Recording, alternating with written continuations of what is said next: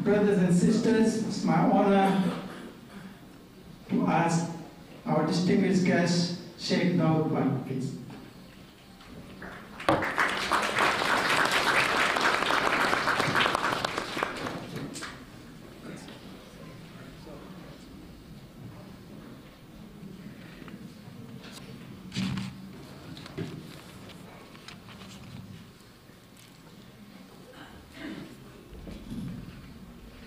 بسم الله الرحمن الرحيم الحمد لله رب العالمين والعاقبة للمتقين وأصلي وأسلم على نبيه الكريم عليه أفضل الصلاة وأتم التسليم رب اشرح لي صدري ويسر لي أمري واحلل عقدة من لساني يفقهوا قولي. My brothers, my sisters, my friends, our leaders, our fellow Canadians, Assalamu alaikum wa rahmatullahi wa barakatuh. Wa alaikum salam. First off, it's a pleasure to be here. Alhamdulillah, that was a very interesting, introduction. Alhamdulillah, you went into detail of perfume and sunglasses and everything, mashallah. Alhamdulillah, that was really nice. And I find, a lot of the time when we're being heard, or when someone is speaking about us and we're hearing that, we're listening to someone else say something about us, really what they're doing is pulling out the history of our life, right? Just expressing something about us. And that's what's really interesting, because none of us, I'm assuming most of us, don't really like hearing much about ourselves. We do what we do, and we do it sincerely. We don't like to seek praise or anything of that sort in what we're doing. But when we hear something about ourselves, sometimes it makes us straighten ourselves out, because we're like, you know what, I need to make sure I continue doing the good things that I do in my life and don't fall short. So Jazakumullah khairan for that. Thank you for having me here, alhamdulillah. I want to begin by asking a question. And this is an interesting question because it has to do with a recent trip that I made to Australia. And I've been to Australia now almost, I think, 25 or 26 times. And some of you are like, whoa, right? It's like boring going to Australia now, alhamdulillah, except when you get a nice halal kangaroo burger, right? But I want to ask you a question.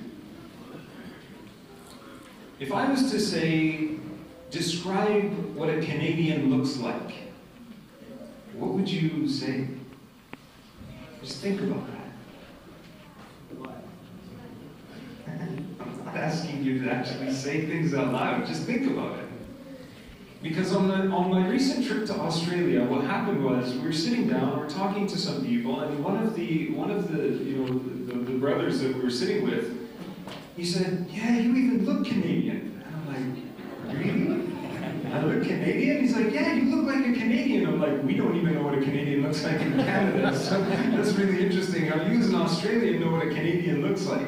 He's like, "No, you look like a Canadian." And I'm like, okay. So I asked him to describe that, and I won't get into the entire conversation, but what was really interesting in it was that he was pointing out the fact that I don't look like a typical, I would say, someone who came from, like my dad, who came from Pakistan originally, right? I don't look like someone who is still trying to learn the culture.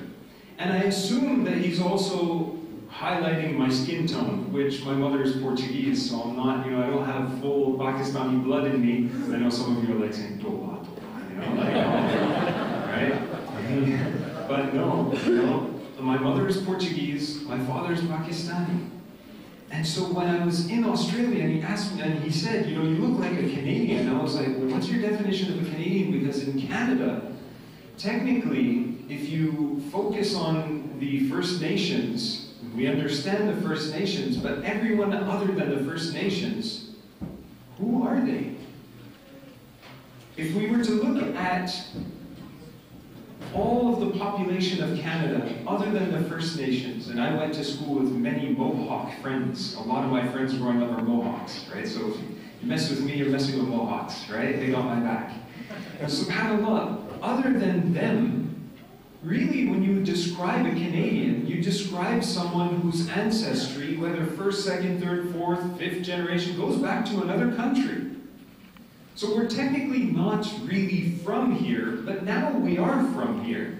So for example, if I was to say, where am I from? Some of you would say, well, you're from Pakistan and Portugal, right? And I did this. I tried this with some students in Quebec City. I sat down a group of about 20 students, youth, at the mosque where the shooting happened last year. And I was doing a youth program with them. And I asked them, about 20 of these youth, most of them in their teenage years, where are you from? One of them said Tunisia, the other one said Morocco, another said Algeria, one said from Afghanistan, the other one said from Pakistan. And I just went from one to the other, and I asked all of them, and only one said, I'm from Quebec City. And then I asked, where were you born? And out of the 20 of them, about 3 of them were born outside of Canada, all of them were born in Canada. Now that tells you a lot about Muslims in Canada. As Muslims in Canada, many of us who had come from other countries, right, feel that we will never really and truly be Canadian. We may have a Canadian passport, we may have Canadian citizenship, we may have Canadian, a PR status within Canada. We may be in the process of doing immigration and paperwork and so on. But even once we've become Canadian, for many they don't feel Canadian when they walk the streets. And that's trickling down in our children. Our children who are born here in Canada, if you ask them where you're from, many of the children in this room will actually say the name of the country where their parents come from, not where they are from. And that's because of culture more than it is because of religion. Because our religion doesn't really have a country. Islam is not Saudi Arabia. Islam is not Malaysia. Islam is not Pakistan. Islam is not Indonesia, right? That has the highest population of Muslims in the world. Islam is international. Islam is a faith, it's a belief, it's in us, and it doesn't matter where on earth we are, it has no boundaries. So what's beautiful about Islam is that when someone comes and says, you look like a Canadian, at the end of the day, alhamdulillah, I'm still a Muslim. I may be a Canadian, I may be Portuguese, I may be Pakistani, I may be from some other country, but at the end of the day, I'm a Muslim. Now, I want to fast forward a little bit from that. I was boarding my flight this morning in Toronto to come here, and I have a Nexus card, right? Alhamdulillah. Benefits of being Canadian, right? Born and raised. Even though I studied in Saudi Arabia, they gave it to me, right? So I have a Nexus card, and I was going through the Nexus line, and the CBSA agent, right, the border agent there, the Canadian border agent, she was standing there, an elderly lady, her name was Salwa, and she was wearing a hijab and a long abaya with her uniform jacket on, and her badge, and her name, and the patches on her shoulders and everything, right? The badges on her shoulders, not patches, badges, right? So an official agent, as in working for our safety and protection. She takes my boarding pass and my Nexus card, she looks at it, she says, hello, how are you? I'm like, good, Assalamu alaikum. She says, oh, I'm sorry, you look like a Muslim, but I didn't want to judge you. You see the difference? In Australia, I look like a Canadian, right? To this border agent, I look like a Muslim, but she didn't want to judge me. And that's beautiful. That as Canadians, even though we're Muslim, we don't judge one another. And our deen, Islam, teaches us before anything else. We know that we teach that to our children as a basic principle in our belief, that we don't judge one another. And the Prophet, peace be upon him, he was sent as a mercy to all of the creation, to everything on earth, not only human beings, but even to this, to the table, to the trees, to everything. Because we are taught to respect, we are taught to look after this world and this life and the provisions that God has given to us. وَمَا أَرْسَلْنَاكَ إِلَّا رَحْمَةً لِلْعَالَمِينَ. Allah subhanahu wa ta'ala tells the Prophet, Allah or God tells the Prophet in the Quran that we haven't sent you except that you are a mercy to mankind, not that you're a terrorist. And so when we look at who we are as Muslims, and we look at how we're being portrayed in the media, and we look at who we are inside of our homes and how we're treated on the streets, it can be very different, but inside we are the same. Inside, like, you know, a non-Muslim friend of mine was telling me last week, we all bleed red. Regardless of our race, regardless of our ethnicity, regardless of our faith or belief, we all bleed red. And so at the end of the day, our responsibility is to look after each other, to take care of one another, and our Prophet was sent as a mercy to everyone and everything that existed.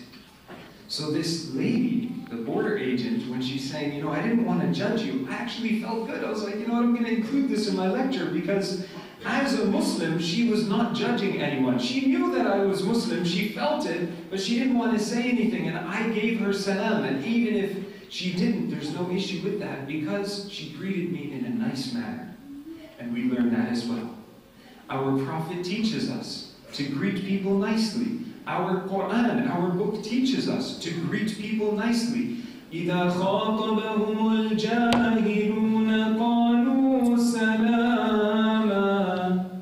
Allah tells us in the Quran, God says, if someone who's ignorant calls out to you in a disrespectful manner, someone who's ignorant yells at you, swears at you, treats you, you know, in a bad way, respond to them peacefully. قَالُوا سَلَامًا. The believer responds in a nice way. And so we are people who are here to spread a nice, beautiful message. That message includes a way of life. It includes an identity, but it doesn't have borders. Now I want to bring this to January of this year. January of this year, I was blessed with the opportunity to go to Lac-La-Biche, which is in northern Alberta, which is said to be the oldest Muslim community in Canada, or one of them. They claim that it is the oldest. Let's leave it at that. We know that Masjid Rashid, the mosque in Edmonton, is the oldest or first mosque in all of North America, and about 3 hours drive north of that is a small town known as Lac-La-Biche. And when I was there earlier this year, what was really interesting was that I met so many Muslims, but they didn't really look Muslim. As in the men, I'm talking about the brothers, the men that I met with initially in the first few hours when I saw them. You know, they were nice, they were respectful, and I felt good, welcome, and everything was perfectly fine. The reason why I say they were Muslim, but I didn't know or didn't feel like they were Muslim, was because we as human beings, even though we try not to judge others, it's in us because society, and especially the media, it's tailored us to naturally, internally judge someone. And so when I met these people that were there, you know, I met Mo, who was Muhammad, the owner of the IGA, whose grandfather came to Canada, was one of the people to establish that city. And they were the sole owners of any grocery store in the entire city for many, many years, for decades really, until now a superstore opened up and it's slowly knocking them out of business, right? So we should always go shop at their IGA, right? But somehow what's really interesting is that this was someone whose grandfather came. So his father was born here, and he was born here.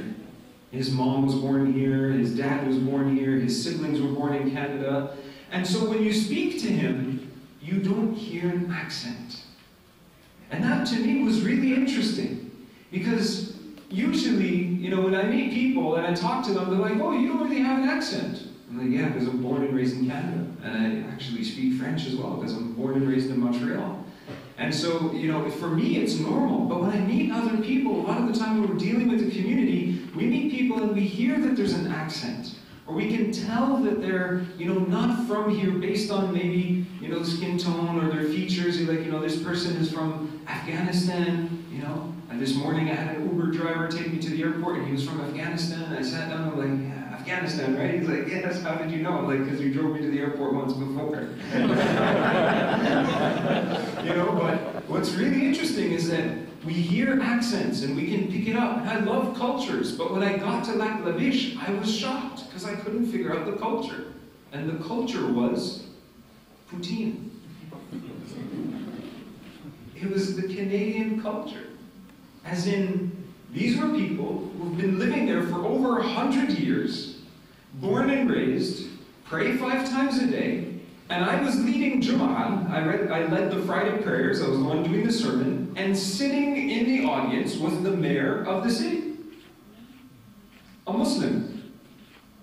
Born and raised right there, Laklabish, and subhanAllah, it was really interesting because they took me from business to business to business, and I was like, okay, well, this is owned by a Muslim, and the KFC is owned by a Muslim, and the Taco Bell is owned by a Muslim, and I'm like, wow, all these places, that's amazing, the Muslims own all of these things. The garbage disposal company, owned by a Muslim, the water distribution, owned by a Muslim. I was like, this is super cool. And I felt for once, yeah, Muslims are putting themselves on the map. But we do that every single day. Every single one of us, whether we are Muslim or not, are putting ourselves on the map. As in, we are working towards bettering society. And really, when we think of the history of Muslims in Canada, it can go back to 130, 140 years. But technically, we continue to create history. We are living history right now. There will be a time, and I'm pretty sure, that this will be used as an example. I'll use this as an example. Many others will use this as an example. Our children will use this as an example in the future. They will say, you know what, we came to the mosque and we listened to someone, and you know what, we actually understood what he was saying. You have, Sheikh Yahya here, alhamdulillah, when he speaks, you can understand it.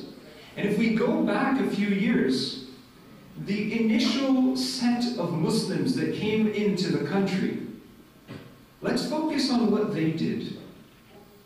They came to Canada. Many of them, at the very beginning, when they came to Canada, they were shy of their culture. The women would never dress like you're dressed. The men, most of them would not have a beard. They wouldn't wear a topi on their head, right, or a hat on their head. They wouldn't wear their traditional clothing because they were shy. If you look at the pictures of the first Muslims that came to Canada, even up until the 60s, my father-in-law came, to Montreal. His brother went to Montreal, his older brother, in the 60s. They were all wearing suits and ties. Suits and ties, clean shaven. If you look at them, you're like, oh, okay, they look like the average person in society, but as soon as you talk to them, it's like, oh, sorry, I don't understand. Right? It's like, okay, wait a second, where are you from, right? They were shy to show their culture. They were shy to show their Islam outside in public.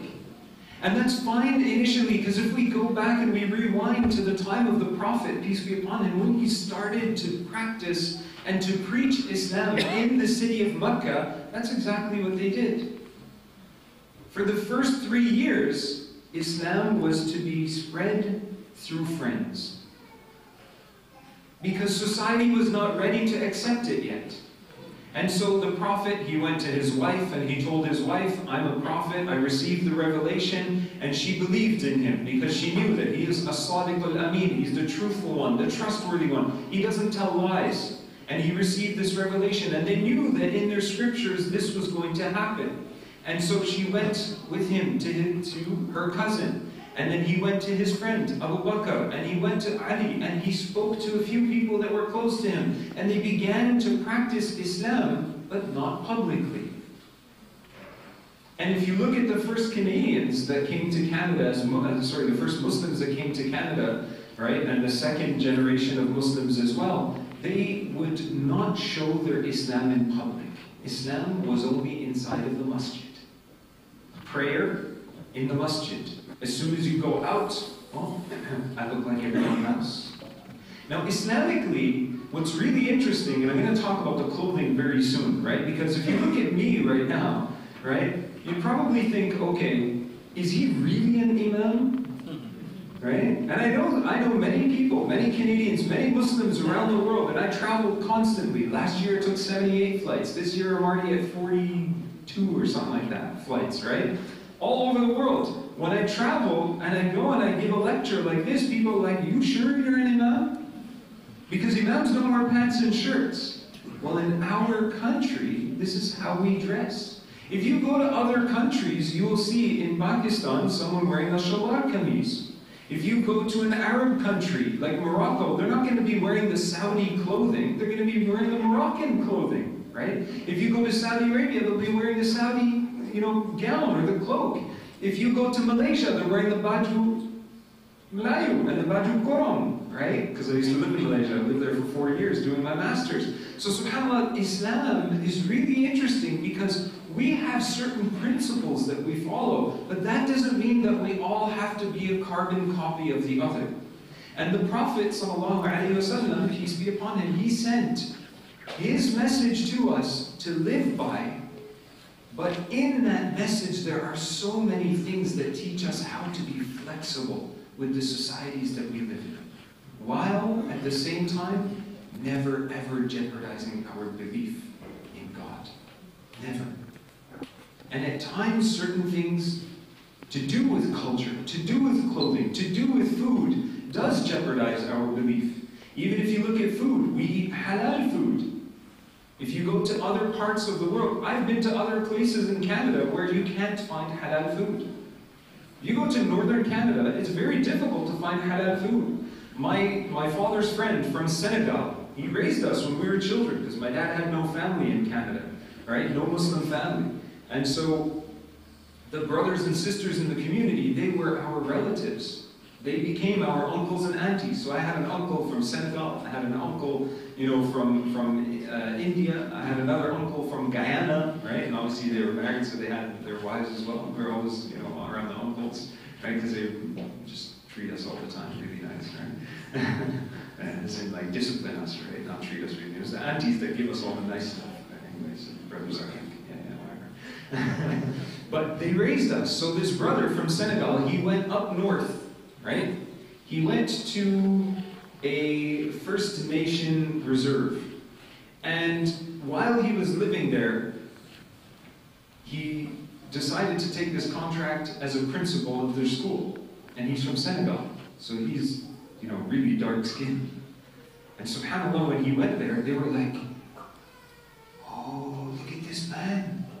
They were just shocked. They're like, where did he come from? They never saw a black man before in their life. Never. They're so secluded, so far away from the rest of the world. To them, this was amazing. And what's really interesting is when he came back and he was telling us his story, he's like, the rest of the world, we know the racism towards the blacks, right? We know how it is, and especially, in some parts of the world, it's very bad and disgusting, really. But subhanAllah, he was like, when I went there, they treated me like I was a king. They did everything for me. They even chartered a flight to bring halal meat, frozen meat, from Montreal to his village where he was living. Halal meat. It was amazing how he was treated. And that's because he held on to his Islamic values and principles. And that's what differentiates us. Our differences are not differences in color. They're not differences in race. They're not differences in anything. The only difference is our taqwa, our belief, even amongst us, is that deep down, we believe in something, and others are entitled to their belief as well. And God teaches us that. In the Quran, La ikraha fi deen. God says that there is no compulsion in the deen. Don't force someone to be a Muslim. Don't force another person, but live as a beautiful example. And they will see through you that you have good values, that you talk nice, that you are clear, that you are understandable, that you are someone who's respectful, that you are someone who helps another. And all of those things were taught to us by the Prophet, peace be upon him. When you look at the key principles that he teaches us, respect your neighbors, respect your guests. لا يؤمن أحدكم حتى يحب لأخيه ما يحب لنفسه. You will not be a true believer until you love for your brother or your sister what you love for yourself. You will not be a true believer until you do ikram towards your neighbor, until you respect and look after and treat your neighbor in a nice way. You will not be a true believer until you help the guest. You will not be a true believer until you help the traveler. These are all key principles in our belief. But in Canada, that's what allows us to have our identity. I can be a Muslim, and my example to the non-Muslims is one of respect, is one of honor, is one of good treatment, because that's what helps us to spread this deen or this religion to other countries. Now let's bring it a little bit closer to 2018. I want you to raise your hand if you are under the age of 30. Raise them high so we can all see how little amount of under 30s we have here. Right? See that? There's a reason why I'm doing this. Okay, now put your hands down. I know, I see some people cheating, but like, I consider myself under 30. Right? And that sister all the way in the back. Now raise your hand if you're over 30. Don't be shy. I'm over 30. And see how quick they put their hands down? They're like, okay, that's okay. No one needs to know, right? Why are we doing that? Where is the younger generation of Muslims? When we talk about Islamic history, the first set of Muslims that came in, as I said, they were a little bit shy in showing their Islam, but what they did was they established mosques. They established the place of prayer. And that was great. Eventually they started to feel a little more confident because there were more Muslims around. And they started to marry into families. Like my dad married into a family of Roman Catholics, right? My mother was Roman Catholic, and later she accepted Islam. After marriage, when she was pregnant with my eldest brother. I know many examples of many Muslims who married into non-Muslim families because they came to this country, and who else are they going to marry? People from this country. But what we see, fast forward, is that now we have a generation of people who are born and raised here. Now, what is my identity? As a Muslim in Canada, what do I look like? And when we talk about identity, a lot of the time it's lost. Because us as Canadians, you know, when I go to the UK and people say, what's your national dish in Canada? I'm like, curry. Burger? Right? But if you go to the UK and you ask them, what's your national dish? What do you think it is? Fish and chips. Pakistani food. It's not fish and chips anymore. Do your research. Chicken karahi. It's Pakistani food. Yes, the national dish. Can you imagine that? That's amazing. But what we see there is that, subhanAllah, a nation has adopted, they've accepted something that tastes really good. And similarly, you know, we can live in a country with people who accept us as Muslims. Why? Because we are really good. We're really good people, alhamdulillah. The problem is the media just makes us look bad, and we don't want to talk about that tonight. What I want to focus on, though, is once that first generation established Masjid, mosques, right? Masjid is plural for Masjid, and Masjid is a mosque, right? Those places of worship, once they were established, what we saw after that is that many Muslims started to come to the mosque, started to bring their children to the mosque, their children started to learn Arabic, started to memorize the Quran, and then once they turn 15 years old, they leave the mosque. And they go off to university, and they become professionals, and we don't see them anymore. Why? That brings me to the part of this lecture where I share a little bit of what I see us needing in the future. And currently as well as moving forward. Right now as a Muslim community, what we're missing out on is something that retains our youth. And that's not because, you know, they're becoming professionals. That's great. Islamically, we are allowed to become lawyers. We're allowed to become doctors. We're allowed to become engineers. We're allowed to become teachers. We're allowed to, you know, do many things in life. Alhamdulillah, we have to provide for our families. But what we see missing is an understanding of our religion. And it's beautiful to see here in Burnaby, and I've said this before in this mosque, it's beautiful to see, you know, not only this mosque, but the BCMA itself taking that initiative to invite the community together. And when I say community, I don't just mean the Muslim community, the Muslims living in society. I mean all of the people, that our doors are open, that you can come and see what we do. Come and witness us praying. Come and listen to our lectures. Come and ask us questions. Come and see what we do. But our younger generation, a lot of them are very shy. They're shy to do that. And that's because they're going through the same stages as the first generation Muslims. They're shy. And a lot of it has to do with the fact that us as Muslims, we held on to too much of our back home culture and didn't allow our children to understand and listen to them and understand from them the society that they're living in. And that's why you see a lot of young Muslims today missing from this lecture. There's like 20 people under the age of 30 sitting here. Why? I was recently in Pakistan, or the way my dad says it, Pakistan, right? I was recently in Pakistan. It was the first trip in my life that I made to Pakistan. The very first trip. I was invited there for a conference. I get invited all the time, but I always decline. Because I'm like, you know, if I go to Pakistan, I'm going to have trouble going to the US, and if I have trouble going to the US, then Canada's going to give me issues, then the UK, then Singapore, then every other country, right? But alhamdulillah, because of the Trudeau government, we can go wherever we want now, right? So, it was a little joke. So I went to Pakistan for the first time. I agreed to go.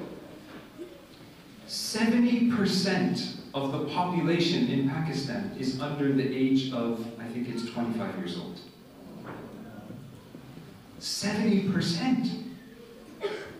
So I'm doing a lecture and I'm like, where are all the uncles and aunties? Right? Where's the older generation? I didn't see them. What was really beautiful there was that they held on to their culture, but they also allowed them to go in society and learn. And so I was giving a lecture in English and I had thousands of people in front of me listening to me in English, in another country, in a foreign country. And I was thinking to myself, who's going to come and listen to my lecture when I'm speaking English? They're going to say, oh, shame, he doesn't speak Urdu. What is his problem? His parents failed, right? And I'm like, no, they came. Then they were like, we want to listen to this Pakistani Canadian dude, right? And they came and they listened.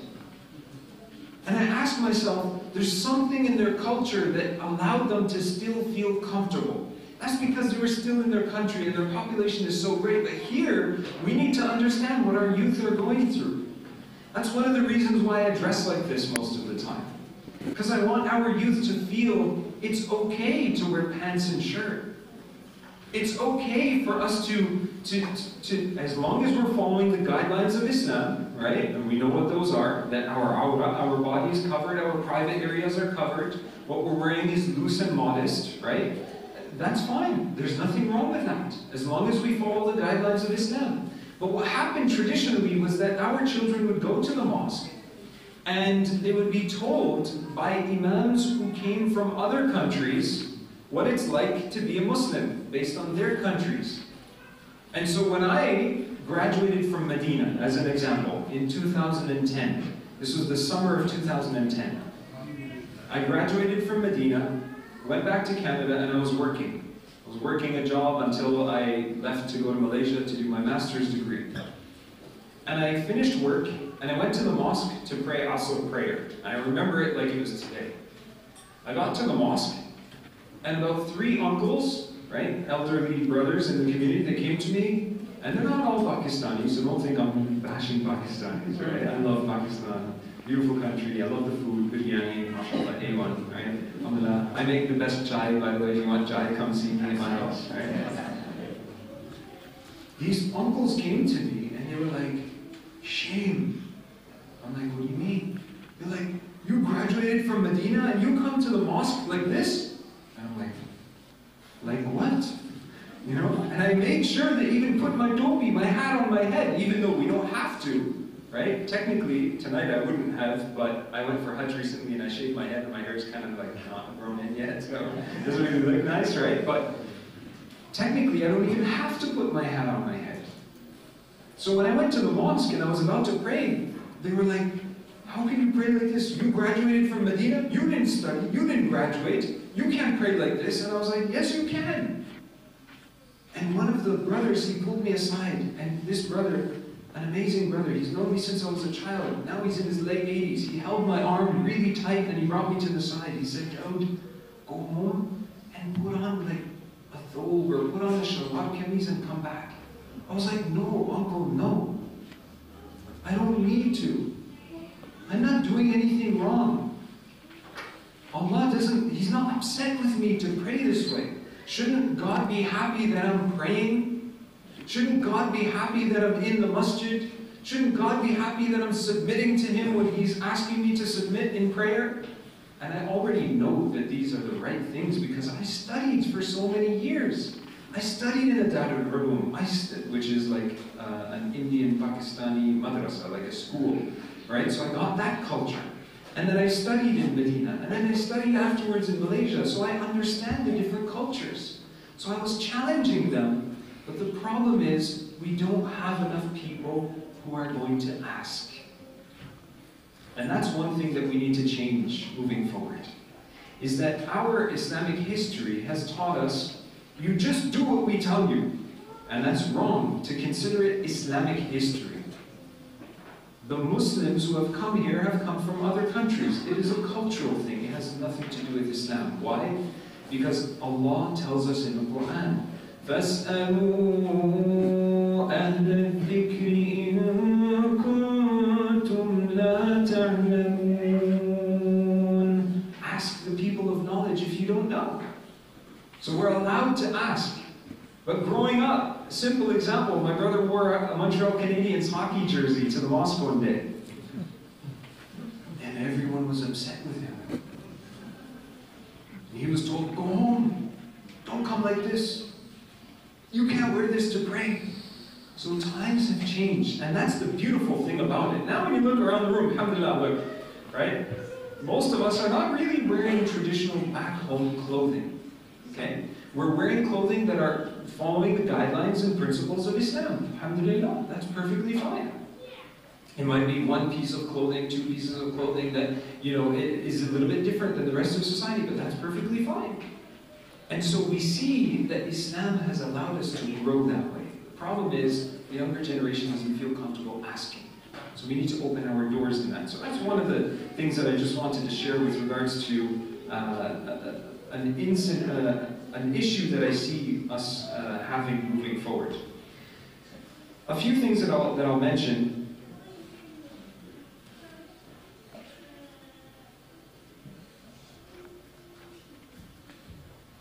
You know, when we look at our Muslim community and the achievements of the past, those are great things. But now we need more. And this is where the younger generation needs to work with the older generation. We have the politicians with us. Our youth are interested in politics. They need to learn it. They need to get involved. Very soon, you know what? I actually was in Ottawa doing a lecture once, and I was wearing this same jacket, right? And did you ever see Justin Trudeau wearing a jacket this color? He's in Armenia today, and he's wearing a jacket just like this, right? So I was in Ottawa, and I was wearing this jacket. And we had some delegates from the parliament that came, and we were sitting in the speaker's lounge at the conference. We were sitting down, and they were there, and they're like, hey, you know what? These are non-Muslims. They're like, you actually look like Justin with a beard. And I was like, okay, is that a good thing, or am I in trouble now? And then I started to talk to them, and I said, you know what's really interesting? Is that I've been told by you that I look like the Prime Minister with a beard. But when I'm in Quebec, I've been told to go back to my country. And as a child, I could never understand that. And that's where I feel we've transitioned a lot. Because as a youth, and this is what I'm wrapping up with, I'm bringing this back to the very first thing I started with. When I was in Australia, and I was told, you look like a Canadian, the first thing that came to my mind was that when I was growing up in Canada, I never felt Canadian. Even though I'm born and raised here. I always felt like an outsider. And I realized that I had to stand on my own 2 feet.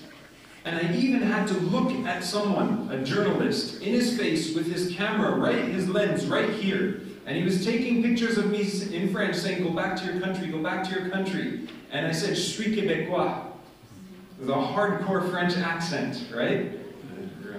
Joie le Québec. Oui, vive la Québec, right? I'm French from Quebec. I said to him, I'm a Quebecer. And he was taking pictures of me, and he moved his head away from the camera, and he looked at me, he's like, ah, t'es pas Québécois, toi? And I said, oui, je suis Québécois. Right? And we started like having this dialogue in French. And he was shocked, and he put his camera down, and he started walking away swearing. And I realized this was just a few years ago. This was a few years ago in an airport terminal, in Montreal airport. He was taking pictures of me in my face. And I was like, you know what? We need to stand up for ourselves. And that's really the message that we learned. Is that as Muslims living in Canada, you're Canadian. You mold this society. We help to spread goodness. We open our doors to the homeless. I remember the very first time I came to Vancouver, some of the community members here, they brought me to East Hastings in the middle of the night. And I've used that example in many lectures around the world. I've told people, you know what? Vancouver is the homeless capital of Canada. I've never seen something that looks like the Tablighi Jamaat, they have the Ijtima, right? Where they gather together for like 3 days and they sleep on the ground with sleeping bags. They get together and they learn and they study and they research and they go out and they teach people. SubhanAllah, I said, it reminded me of that, but these are all homeless people sleeping out on the streets in the cold. We as Muslims need to fix that. We are the ones who have to take it upon our shoulders. It's our responsibility. Yes, it's a responsibility of human beings. Yes, it's a responsibility of Canadians to look after others, but we as Muslims have an added responsibility. That we should not go to sleep, as the Prophet teaches us, when our neighbor is hungry. Yet we do it almost every single night. So as Muslims, are we part of Canadian society? Absolutely. Are we happy and proud to be part of this country? Absolutely. This is home. Does history end here? Definitely not. We're making history. We are setting the standards, and we are raising the bar, and we are helping people, and we are showing them that this is the way of Islam, and this is what we do. And alhamdulillah, I'm glad to see, I see Brother Imtiaz there. I know he's been working with the youth for years. I know his dad and his family have been doing such great things, and I'm sure there's many of you sitting here, but I just don't know you by name. And I've met you, and you've told me the things that you do, and I know Brother Daood, I don't see him right now, but helping out downstairs, and the other brother I met last time I was here, the food bank. It was cold, and they were doing the food banks. SubhanAllah, it was nice, it was beautiful. They were giving out food. That's what we do. We need to show that we have no borders. I'll end there, inshallah. Jazakumullahu khairan, wa barakallahu feekum, wa sallallahu sallam wa baraka ala nabiyyina Muhammad wa ala alihi wa sahbihi wa sallim. Wassalamu alaikum wa rahmatullahi wa barakatuh.